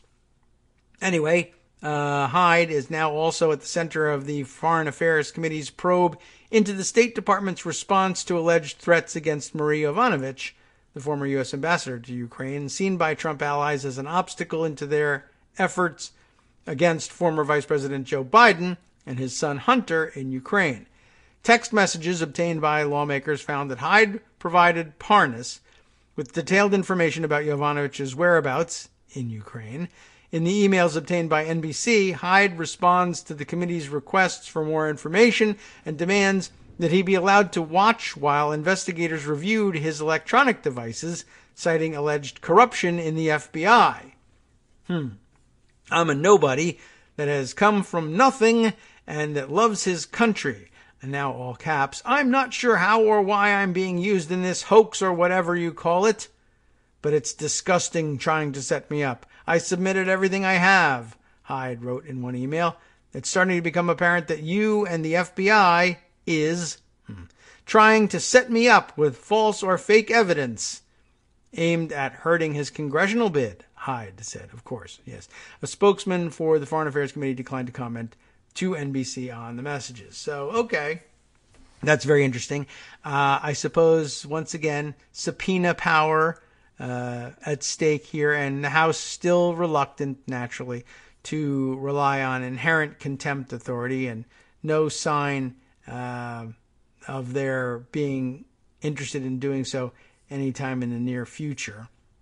No time to get through it today, but you may have seen, and I guess now would be a good time to remind you if you didn't get a chance to take a look at it, Brian Beutler writing a few days prior to that, back on February 19th, his piece in Crooked, House Democrats Stand Down. And, essentially he's right about that. That's where we are. After Senate Republicans voted to conceal the evidence of Donald Trump's high crimes and acquit him of them without holding a real trial, remember that? House Democrats seemed to understand that he'd interpret the outcome not as a chastening brush with accountability, but as permission to commit further crimes unbound. We're going to have to be vigilant in Congress. We're going to have to do everything we can to defend the institutions of our democracy, as long as we're forced to suffer his presence in the Oval Office and the threat that he poses, said Adam Schiff, the lead impeachment manager, of course. The senators who found him guilty but nevertheless voted to acquit, I don't think lived up to their oath to be impartial jurors, but that doesn't relieve us of our obligation to defend our democracy when it's at great risk. As Schiff spoke these words, Trump had already begun to assert dictatorial powers in acts of vengeance and impunity, and I think we all know what a lot of those examples were. He has since purged the administration of many of the impeachment witnesses in order to cow anyone in the executive branch who's contemplated exposing his corruption into silence. He's connived with Attorney General Bill Barr to provide special leniency to his criminal associates who face prison time for obstructing the Russia investigation.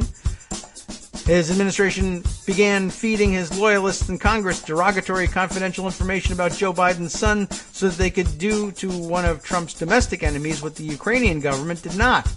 And his most predictable trick will come when Barr, who has asserted sign-off rights on all matters Trump cares about, inevitably lets slip that the presumptive Democratic nominee, whoever it may be, is under investigation.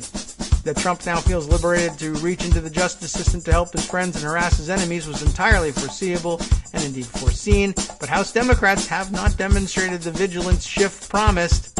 You're not getting your oversight, in other words. Something I've been saying for quite a long time, like a decade or more now. Quite the opposite, in fact.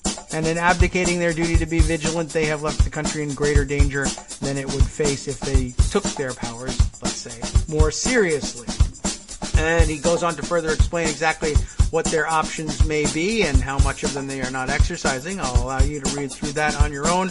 We'll be back tomorrow for the last show of the week. Time now to hand things over to Justice Putnam for the West Coast Cookbook and Speakeasy. Let's see what he's got on the agenda that we haven't covered. Of course, more talk about the coronavirus, which we did cover, but you can never have enough.